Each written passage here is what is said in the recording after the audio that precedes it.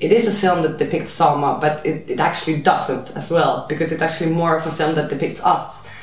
And that's what I wanted to do, to turn the camera on ourselves. We talk about in anthropology the bias of the noble savage, which is basically that the classical bias of the savage is really everyone else is worse than we are. But the bias of the noble savage is that, oh, look at those people in that country, they solved everything and they're so good. And you know, the pipe smoking Indians in Hollywood movies, like that talk about that we can't eat money, that kind of eat, love, pray kind of radicalism, which I absolutely can't stand. And the interesting thing that we actually knew about this going into Sama, but we were affected by this kind of, oh, there, everything is so perfect.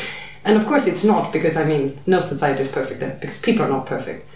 So of course they're greedy, and they are lazy, and they are mean to each other. Sometimes they're everything that we are as well, of course, because they're not better nor worse as people.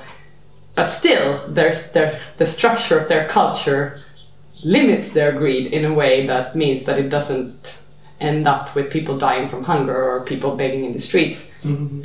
So that was interested in me, and why can't we do that?